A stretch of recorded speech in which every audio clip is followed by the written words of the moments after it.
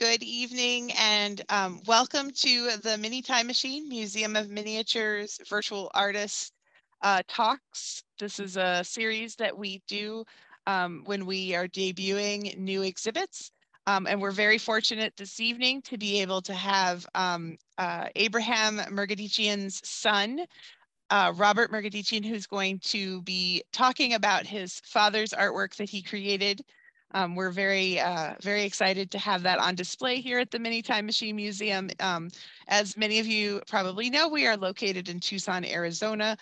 Robert is speaking to us from Massachusetts, so we've got guests joining us from all over the country, so we really appreciate that. As I mentioned, there are a few little housekeeping details that I wanted to just share with you before we get started. The first one of those is that we are recording this Zoom presentation. And so please keep that in mind. We are also asking that you mute your mics when you're in this presentation. You will have the opportunity to type questions if you would like in the chat box. And then I can share those with Robert at the end. If you don't want to ask your questions through the chat feature, you can definitely wait and ask some questions at the end by just unmuting your mic. And so you're welcome to do that. Again, thank you so much for joining us tonight. I think maybe we've got everyone connected now. So again, my name is Mackenzie Massman. I am the Director of Education and Associate Director here at the Mini Time Machine Museum of Miniatures. I am very excited to introduce Robert Megerdichian, who's going to be speaking tonight. Robert's father, Abraham Megerdichian, was a machinist who worked his entire career in a factory making aircraft engine parts. In his spare time, Abe crafted from scrap metal his interpretations of miniature everyday objects, which of course is very important to us here at the Mini Time Machine Museum. At the time of his passing in 1983, Abe left behind hundreds of objects, many of which he had made as gifts to friends and family members. And I have to say, I'm pretty jealous of those friends and family that got to have these wonderful pieces as gifts. In 2013, Abe's son, Robert, and his wife, Becky, opened a crate that Abe himself had made and locked, and that contained many of his art pieces. After documenting the pieces, Robert committed himself to the mission of to have Abe recognized as a bona fide artist and have his machine manufactured pieces recognized as art forms that they are. Since then, Robert has had pieces exhibited in nearly 24 venues in New England, virtually in California, and then now here at the Mini Time Machine Museum in Arizona. Robert has also just learned, and this is very exciting, that the National Toy and Miniature Museum in Kansas City, Missouri, has offered him the opportunity to display Abe's artwork, and that will be happening in early 2023. In conjunction with his quest regarding Abe's creations, Robert enrolled in a graduate level nonprofit management program at Worcester State University in Massachusetts, hoping to ultimately open the Megerdichian Museum to feature this artwork. In May, Robert completed his studies and received his Master of Science, so congratulations on that. He was also successful in securing a grant from the Worcester State Foundation for the exhibit here at the Mini Time Machine Museum, so we're very appreciative of that as well. Robert owns an architectural consulting business and another business restoring baseball gloves. And the Boston Globe has called him the Glove Whisperer. Robert is delighted to join us here tonight, and his talk is entitled Metal Artist Abraham Megerdichian's Confounding Choice of Subject Matter. So Robert, I'd like to turn it over to you and give you an opportunity to share this wonderful artwork with our audience. Thank you, Mackenzie. It's a pleasure to be back with you. I was there at the opening day and had just a heck of a great time. So here we are towards the end of the exhibit, I'm sorry to say, but we're back, and I look forward to another nice opportunity here. I want to give a shout out to my family that I see, and I've seen some of my friends. I don't see a big list of people here, so I don't know who's listening, and I don't, I can't call them out, but I don't want to embarrass anybody. But thank you to those who are watching that the folks I know. So I'm just going to ask, I will say, advance to the next slide, okay? All right, so we're going to start.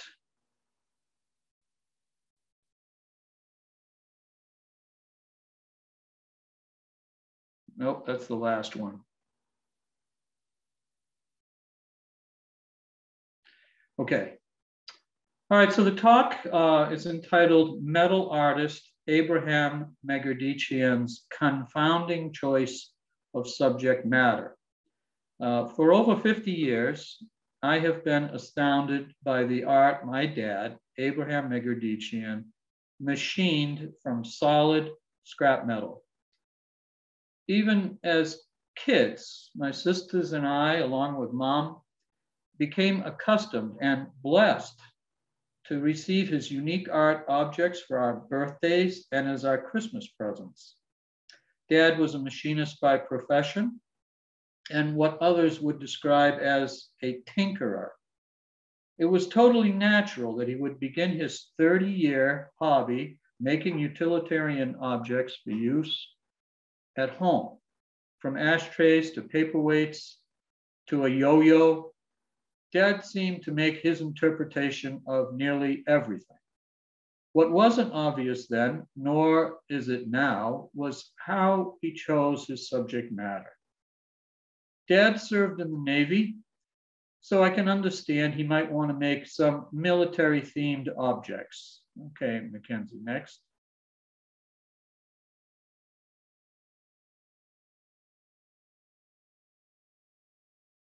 Okay. What's hard to grasp is why he chose naval cannons from a much earlier period to be his subjects, such as his all-aluminum one of 1970. Next. And his solid copper one with steel cannonballs made before 1970. Next. And similarly with his solid brass ship. The type of ship Dad created makes me wonder. His choice was a destroyer, also known as a tin can, yet he served aboard an LCI, short for Landing Craft Infantry. Next. A relatively short, squatty, flat-bottomed ship designed to transport supplies and Marines right up onto the beaches and short distances, such as from island to island in the Philippines, where he served. This is a photo of Dad's ship, LCI number 685. Why didn't he model his art piece after an LCI? Could it be he may have preferred to have served on a more sleek and perhaps more dangerous destroyer? Next. In 1973, Dad created his full-size candlestick telephone, nearly 20 pounds of solid copper, an artwork that I got exhibited at the New Hampshire Telephone Museum in its own special and structurally sound glass display case. Several questions arise. Why didn't Dad make a phone like those more in vogue in the early 1970s? What hold did nostalgia have over him that he would recreate a phone style existent 50 years before he made it? How much did he love us as a family that he would schlep this creation from his workplace to his car, not exactly close by? When we asked him at the time, he merely said, yeah, what of it? Next. On a smaller scale, in 1979, Dad made his garbage pail. Next. And next. Dad modeled it after a device that many urban folks, like myself, had in their backyards. Next. Some of you may be familiar with such a device. For those of you who aren't, a garbage man, they were all men at that time, came to the backyard, stepped on the foot pedal to open the lid to the garbage bucket that was set inside a concrete casing that was installed in the ground. So what you're seeing is the concrete casing. And then he took the pail into which the homeowners had deposited their food waste. Next.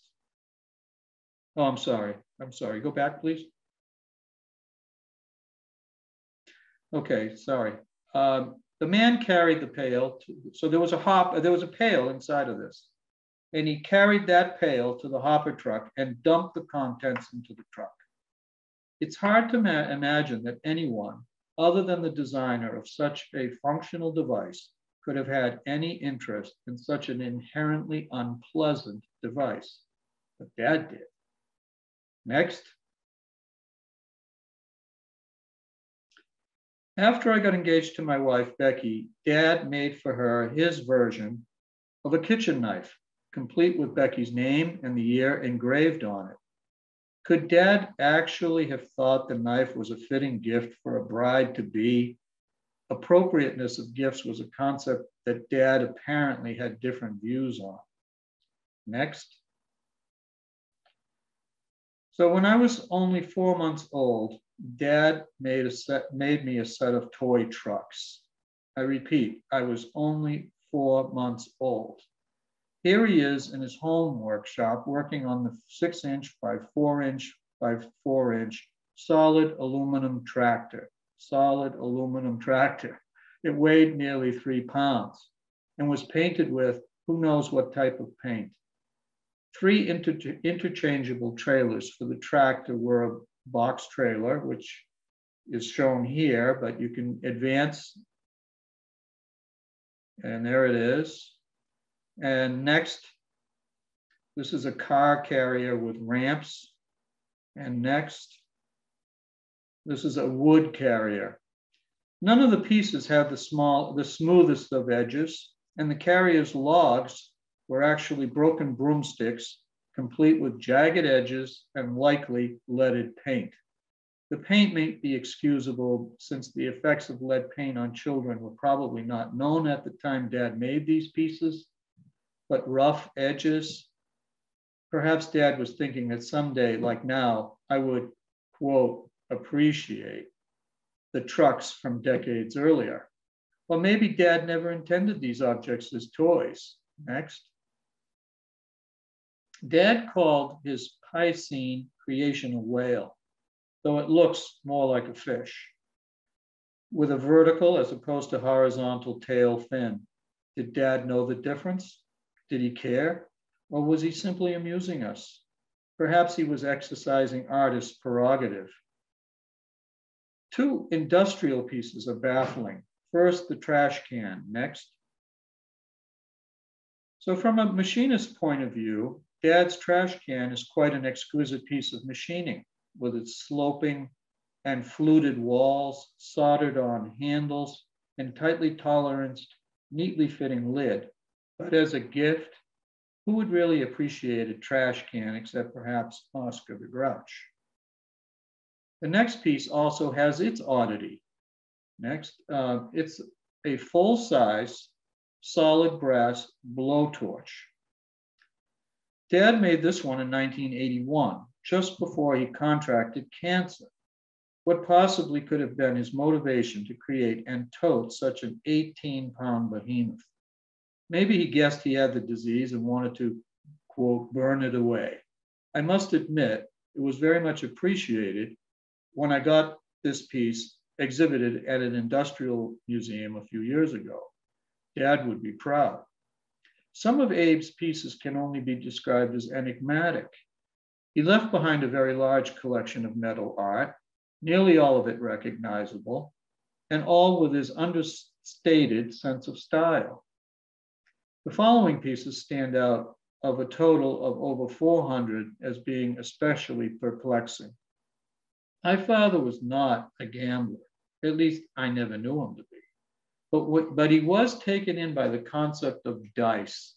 What was so special that he incorporated dice into a multitude of his pieces?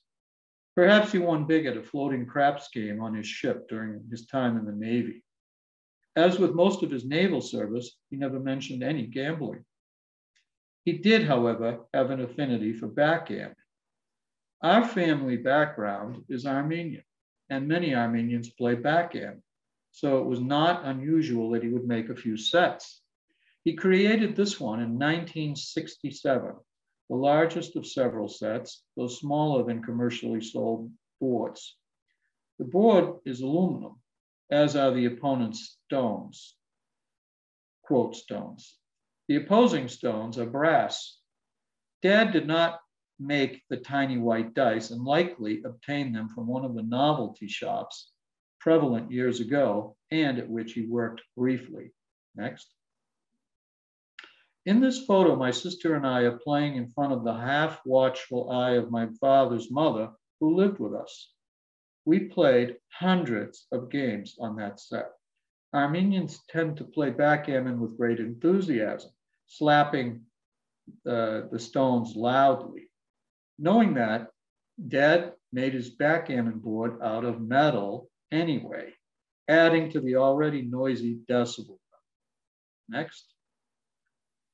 As gifts of art, Dad made several sets of 2-inch cubes in aluminum and in brass. I can't say I've seen too many solid metal dice paperweights on people's desks. Perhaps that was part of Dad's rationale for making them. Or maybe he was experimenting with making perfect cubes, more challenging technically than it sounds. Next. The most curious of Dad's dice-themed pieces was the 2 5/8 inch wide single object. Intended as a gift, Dad wrapped it with excess wallpaper from his kitchen when such metallic paper was fashionable back in the 1970s. Obviously a die, the dot indentations appear through the paper and in their expected locations on each face. One has to ask, where was the die's mate? Who was the gift for? My mother? Not too romantic, especially since he had already made other dice. Answering the question means unwrapping the gift to see if Dad dated it and correlating the date to a holiday or a family member's birthday. However, Dad may not have dated the die. Let it suffice that Dad has kept us guessing about this piece. Dad played around more with the theme of dice. Here's an example of bookends. Heavy brass ones with the dots painted in machinist blue. What is curious on this set and on other pieces in the collection are small stick-on numbers. Now, I don't know if you can make this out, but on the top of the vertical piece on the right where you have the right there, is a stick-on number. Not knowing what the numbers stood for on other pieces too, I've intentionally left them intact. After much speculation as to the purpose of the numbers, eventually I hypothesized they represented the weight. My suspicion proved correct. Each of the bookends weighed 16 pounds, the very number shown. Why was this important to Dad? A logical but unproven answer may be that he paid for the scrap metal by pound. Maybe, but the scraps would have been heavier before he machined them to their finished form. Next. My personal favorite pair of dice bookends was more artistic than utilitarian. When each of us in the family graduated, Dad machined for us a book, quote book, on which he engraved our names, years of graduation, and school names. He even gave Mom her gift, though many years after she had gotten her nursing degree. The books shown here are curious in that they're unfinished. That is, they have no names on them. Who were they for? Dad was obviously planning to gift them in the future. Next. Mom enjoyed entertaining and using the then fashionable napkin rings. So Dad made her a set of 15 copper rings, not a dozen or a baker's dozen, all likely cut from one 2-inch diameter pipe. Why would he go with an odd number like 15? Our dining room table didn't seat that many. Next. As a gag gift, Dad cut another copper pipe into 17 equal rings, each a 1/2 inch high. He then interconnected the rings into a chain that resembles a child's paper creation. But unlike paper artwork, where the pieces of Scotch tape are visible, Dad's assemblage shows no seams. Machinists and metal workers have scrutinized this artwork and found no telltale sign of how Abe connected the rings. When we family members asked Dad the trick, he said it was a secret. Someday, I'll find out what it was. I recall we hung this artwork on the family Christmas tree one year. At just over 1 pound total weight, the suspended artwork bent the pine branches down to their limit. Dad found that humorous. Next. My last curiosity is a savings bank for $50. Always encouraging his children to save, Dad made us steel savings banks as Christmas presents in 1979. That's the date up there on the top of it, right there. Each was the size of a 1/2-gallon milk container and painted a distinguishing color of black, rust, red, or gold. Each had a slot on the top into which a $50 would comfortably squeeze through. Dad seeded each bank with a $50 coin and encouraged us to put those special coins into the banks as often as possible. $50 were more common in circulation now. The mystery with the banks is that Dad provided no way to open them. Since they were welded, opening the banks requires the use of an acetylene torch. Here's the rub. Are the banks to be opened when full, or are the banks to remain as pieces of art, regardless of how much money is inside? How many $50 do the banks hold? Is there any sort of personal note inside? Opening them would obviously ruin the artwork. It may have been Dad's intent that we kids would ask him to pry open the banks when they became full. But then perhaps the banks were all a joke that Dad enjoyed playing on us. Either way, Dad didn't live long enough for the banks to fill up. Next. I've shown this pendant as one example of the Abe's 80 pieces of jewelry. The aluminum pendant happens to incorporate a Kennedy $50. I may never be able to resolve the questions I have raised about my father's art, but then do I need to? I'm thankful to have the magnificent collection he left behind. I leave you with one more question. Have you enjoyed seeing some of Abraham Megerdichian's art? Only a fraction of how much I have enjoyed presenting it to you. Thank you very much. Now, here's a picture of my father. I forget what the date is on this one. It's, I think it's, I'm sorry, in the late 70s, I think. This one has a date of 71. 71, okay. So one last thing. The glasses that I'm wearing right now, these glasses, those very glasses in this photograph, except for the lenses being changed. So here's the, and this is the last thing I'm showing, or are you? I have the web page, that's all. This is the web page for those of you who would like to see it. May I direct a question, Mackenzie?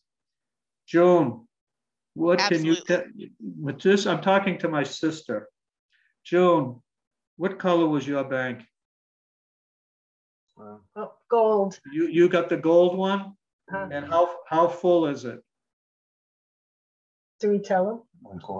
Don't tell me you opened it. Okay, all right. Don't answer any more questions. You got to leave me in suspense. I'm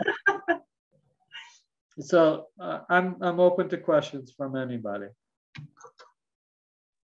We'll definitely take questions from the audience, but I was hoping that maybe you would answer a couple of questions that I actually had for you.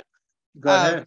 The first one that I had is, for your father, was there a specific type of metal that he preferred to work with, or was he just any type of metal?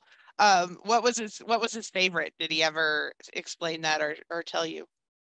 Now remember, he's making aircraft engine parts, and the metals that he had access to were the metals that ended up in aircraft engines, and those were primarily brass and aluminum.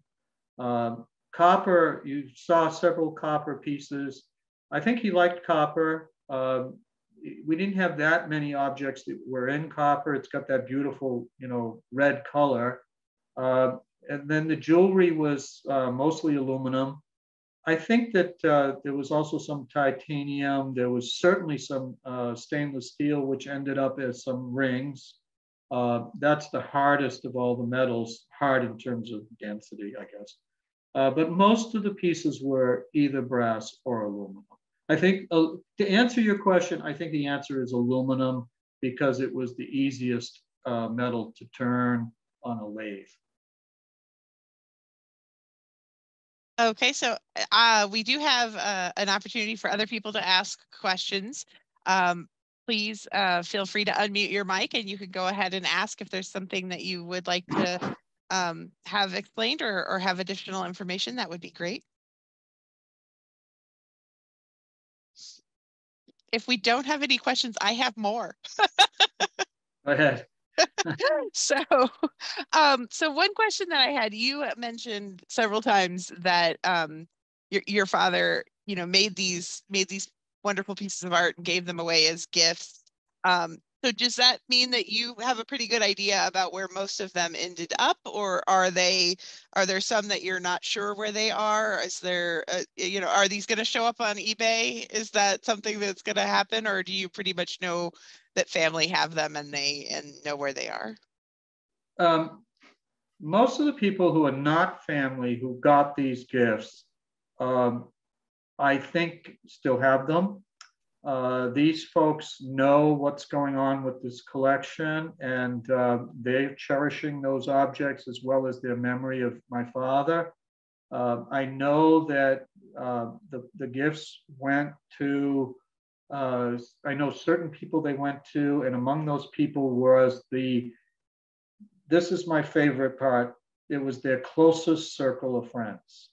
And there were 5 couples that were able to do everything together. They went to the same church together. They lived, they had their vacations together. They would have Saturday nights at one another's homes, primarily our home. And these folks got gifts. And a lot of the gifts were little bells that had eagles that he attached on the top. They're in the webpage. I've seen some of those still on people's mantles. If they ever show up on eBay, let's say, I would be shocked. But they're not my gifts. So if someone chooses to do that, that's their prerogative. I will say this though, and my sister and brother-in-law are watching. My brother-in-law's sister, when she got married, I think it was in the 70s, they got a gift of a vase from my father. And since then, they've downsized. And one day at Thanksgiving, we were all together. And lo and behold, one of those vases, the one that they had gotten from my father, she brought. And she gave it to me. And she said, I think that, the combination of our downsizing and with everything you've got going on with this collection, I want the piece back in the collection. there was another individual who had gotten several pieces, and he called me up and he said the same thing. He said, I want to give the pieces back to you. And I told him that these were his gifts. And the only condition under which I would accept them would be that he would loan them to me. I said, you can call it a permanent loan, you can call it anything you want, but you are loaning them to me, which means that you can have them back anytime you want. But they're back in the collection. So here's the thing. Who has a collection of anything that grows after the creator of the collection, left X number of pieces? How can you have X plus 1? Well, I do. So there's actually about X plus half a dozen. So, and no, I haven't seen any on eBay. Thank you so much. That's great. So we do have a couple of questions that are in the chat. One of the questions, did your father sign and date of the pieces that he crafted? Did he do that for all of them? He did that for many of them, but not all of them. He did have a punch, which had, it was AM. It looked like 3 mountains. That's also in the website. Some pieces are dated. Some pieces are signed with that punch. Some pieces have both, and then some pieces have none. And many of the pieces don't have any date. Okay, great. Another question from the chat. Did your father ever consider himself a miniaturist or an artist? What do you think that would have meant, or that label would have meant for your father? I don't think that he ever considered himself either. Miniaturist is probably not a word that he would have used. Artist, other people considered him an artist, even at the time, but I don't think that he did. And that's part of my mission. I want him to be considered an artist. I want his work to be considered art. And I think that my family is all in agreement with me that, he deserves that title and his pieces deserve that designation. But if you asked him at the time, he would have said, I have access to machines, I have access to metal, and I like giving gifts for people, so what's the big deal? I really don't, my sister can correct me if I'm wrong, but I really don't think that he would have said that he was an artist at the time. He was a very unassuming guy, and he really liked doing things for people, and especially if they were, if they enjoyed it, if he got pleasure out of making them happy. So there was, coming back to those friends. This is one of my favorite stories. There's an object in the collection that is a set of 12 swords, and there's a rack that holds the swords. It's made out of brass, it's made out of copper, and there's some aluminum. Why was the number 12? Because when all the people got together, there were 12 of them. And when they came over to my parents' house, that arrangement was made usually by my mother and one of the women at 11 o'clock on a Saturday. By 6 o'clock, 12 people are sitting in my parents' house. And my mother has opened the freezer, taken out the Armenian rolls called choreg, taken out the cheese, and now they're having a great gay old time with Armenian rolls, cheese, and everybody got their own sword. And your sword was different from somebody else's sword because the hilt of each one was machined differently. So this one had an X pattern and the other one had a Z pattern, whatever. So everyone's different. So you're supposed to be able to come over the house and use a sword for your cheese, to stab your cheese, all right? Well, that's all well and good until you've had a few scotches. And at the end of the night, nobody could care less about the swords or who had what hilt. So he got more pleasure out of doing things like that and entertaining people, amusing people, than he would have been concerned about whether he was considered an artist or anything else. So I have another quick question. So, working with metal can be dangerous. Were there ever any situations where he had injuries or problems or anything that you know about that was maybe he had some suffering for his creations? I think the answer is yes. I'm racking my brain to think of a specific example. I'm sure he cut himself. These things had edges before, they were all buffed down.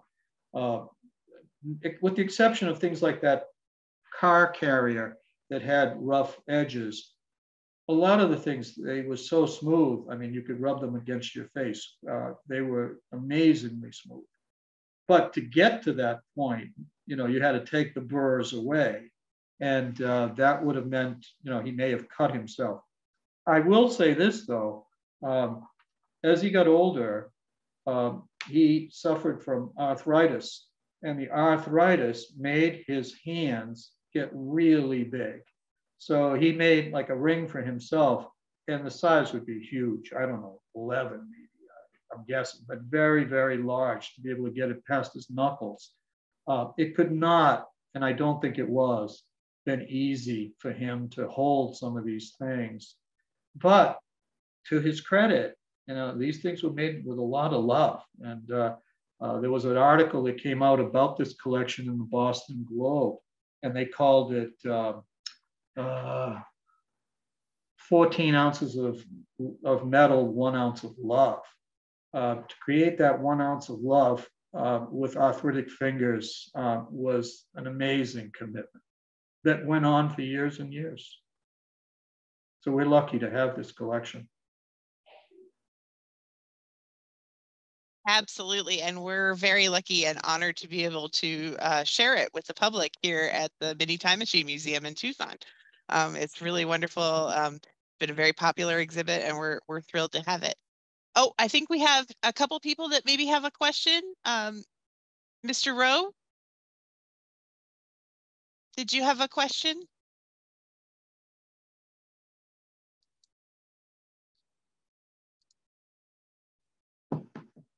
I'm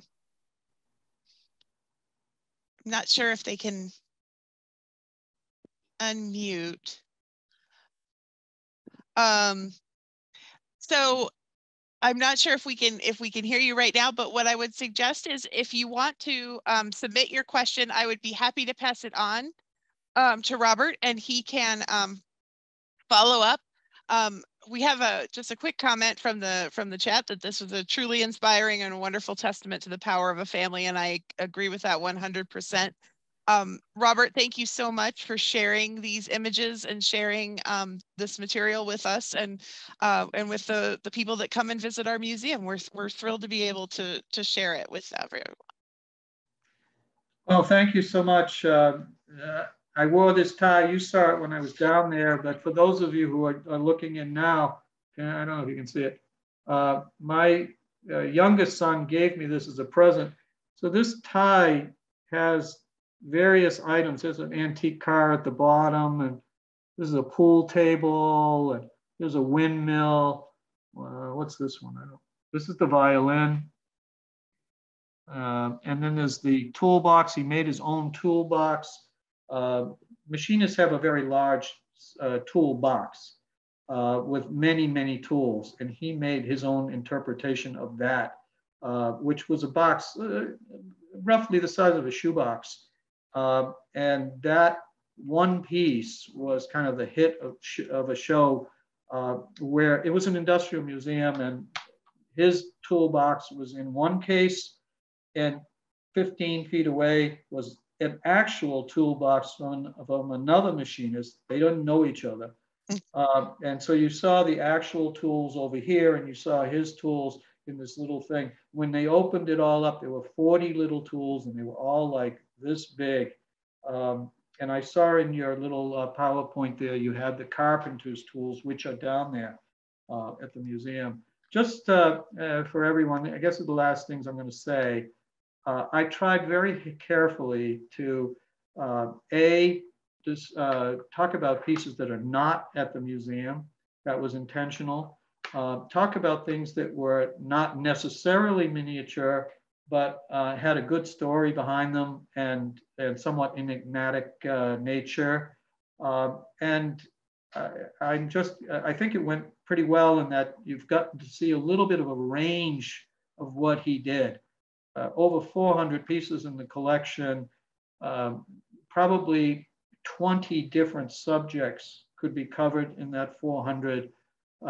He did things as big as a full-size baseball bat down to another piece that you had shown was the furniture set. Well, there's a little bowl that's on top of the table, and that thing is the size of a dime. And it's got some little etching on the side. So he had a huge gamut, and pieces that were, as dry as, a garbage pail, to little pieces of tiny little pieces that had the word love written on them, also in the collection. There's a piece called The Key to Happiness. It was the actual house key. So here's the house key, and he put it on a disc about this big of aluminum. It was connected. It was one piece. So, it was pretty special. And the range, the ingenuity was just amazing. And now 40 plus years later, next February marks the 40th anniversary of his passing. So we're talking about things from 40 to 70 years ago. And I hope that they're as captivating now as we found them, 40 plus years ago. I really want to thank the Mini Time Machine. I keep telling them I'm not buttering them up. I just love working with these folks. And for those of you who don't know, this whole discussion started pre-COVID. This exhibit was supposed to, I think, be done before COVID. And there was a lot of nurturing and a lot of, going back and forth. It's just been a wonderful, wonderful experience. And it's my true pleasure to be able to address all of you, those of whom I don't know, and my family members, my friends. There are people here that are in Rhode Island, New York. The museum is a great draw, and it's a real privilege to be able to say that this collection is there. Thank you. Well, thank you all so much, and we really appreciate you joining us this evening. Robert, thank you for sharing this artwork. And so we will say good night, and again, hope that you can come and see the exhibit here at the museum. If you are not able to come and visit us, hopefully you will check out our website. I also recommend definitely checking out the website that was listed in Robert's presentation. There are many pieces that are featured on that website that are not on display here at the museum, but they are all amazing. So thank you so much, and thank you all for joining us. Have a great night. Okay, good night, everyone. Bye. Thanks, friends, for coming.